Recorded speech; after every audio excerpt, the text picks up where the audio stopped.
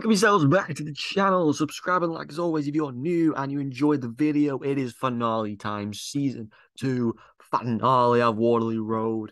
An enjoyable experience, I think. I think what the first two seasons did, getting to this point with Lorna, Izzy, Tom, Rimmer, Tredeman, Kim, Roger, Brett, Chloe, Mika, Dante, Janice, all these characters that were involved in these storylines. It led to this finale that I think was just executed brilliantly. There's a few things that were left open to the beginning of season 3 that we're going to talk about now, of course, but spoilers ahead. And I hope you enjoy the video. And let me know down below in the comments your thoughts on season 2. I'm going to do a full season review soon, so I'll wait that. And of course, we'll be diving into season 3 from tomorrow. So stay tuned for that, of course, and let's talk about it.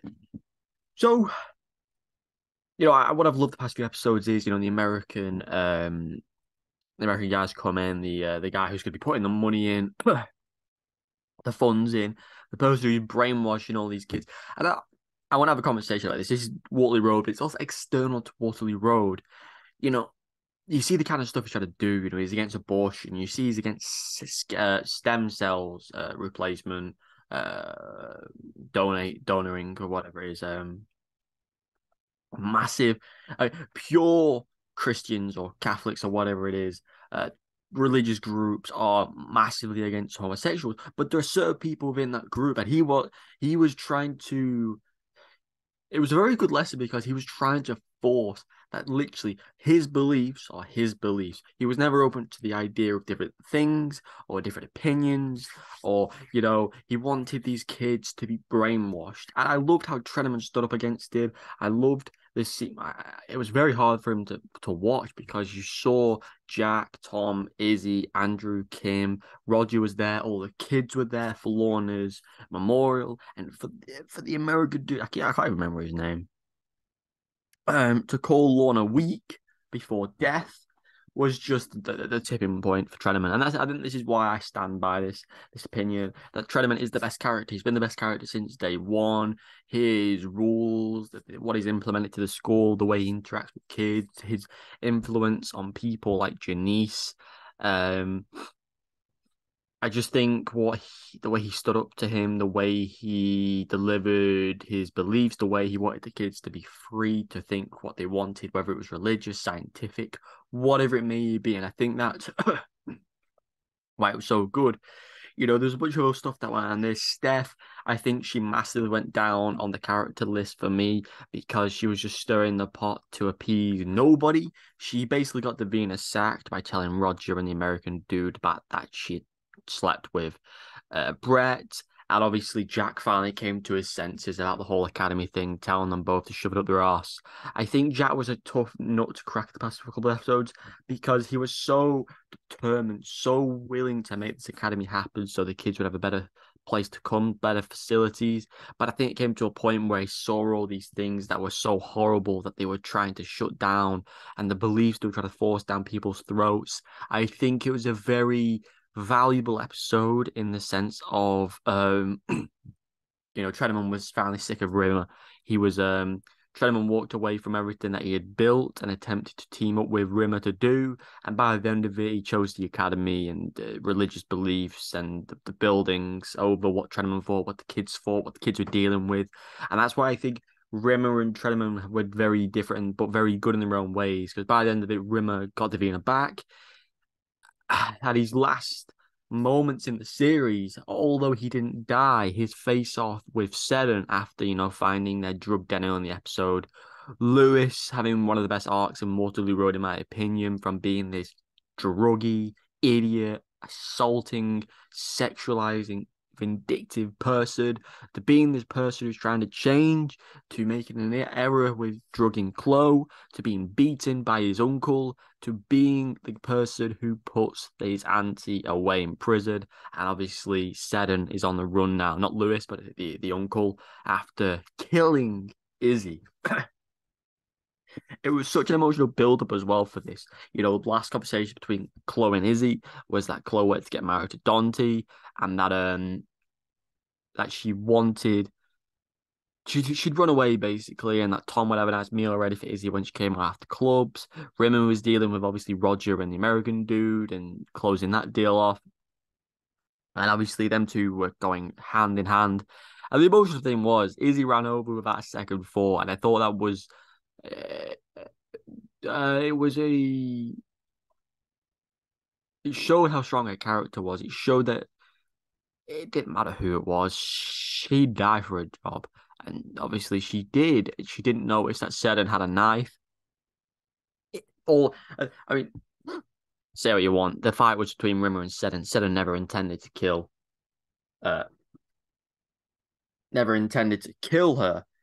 But of course, that is what it led to be. It led to the death of Izzy. He turned around and out of nothing, he stabbed her. She did not know he had a knife. He did not know. He did not see her coming or the placement of his knife. And ultimately, as I said, it was an untimely death. Rimmer screaming out Izzy, no phone, no way of helping her, just watching her die in his arms, whilst Davina was waiting for Rimmer to come to the restaurant after a long day and reinstating her. Tom and Mika and Chloe were waiting for Izzy to come home. Kim and Andrew were having a conversation and hoping that Kim would join Andrew in Rwanda. And yeah, it just ended a way I knew it ended. I knew. I always thought it was Lewis, because I've not seen it in years, but obviously I wasn't far off. It was a Sedum. And kind of crazy because it's a very big mirror of what we saw at the end of season one with Rimmer getting the shit kicked out of him by Lewis. And it goes to show it is a descendant of Lewis that basically attempts to kill Rimmer this time. And I just found what they did, the way they ended it. I'm glad the Academy was finished. Obviously, we know certain characters haven't got long left in the show. I believe Rimmer's got 4 episodes left, something like that. Treadman has left. I don't know. I know Kim leaves the show at some point, but I don't know if she's left yet. But yeah, terrific end. I also want to say Dante's maturity has gone so far. Chloe is ashamed of what happened, being drugged by Lewis. Partway through the episode on her 16th birthday, and she came to a point where Dante was like, nothing happened. Janice helped with getting your clothes back on, this sort of stuff. And it's amazing. But it goes to show they try to ruin Chloe's character again. It's like, she was awful in season one. She's been fantastic in season two. She's matured a lot.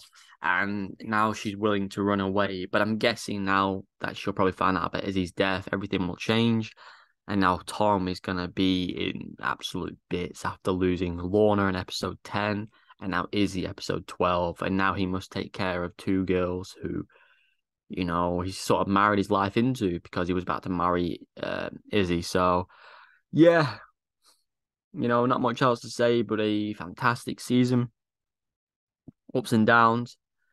But I'm looking forward to giving a full season review of it. So check that out when it does. Check out the rest of the episodes from this series. Do let me know down below in the comments your thoughts on episode 12 of the finale to season 2.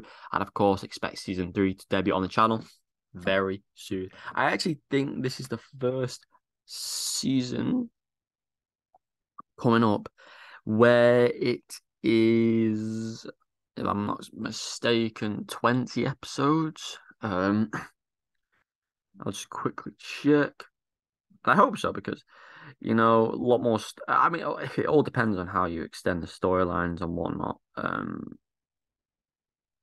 Season 3, yep, season 3 is the first season to have 20 episodes, and we'll have consistent 20 episodes until season 7, where it gets increased again.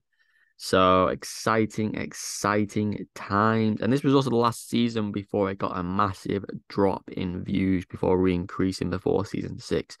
So do stay tuned for more coming your way very soon, as well as series review, character lists, and some comparisons to other seasons. And until next time, subscribe and like. Thanks for watching as always. Goodbye.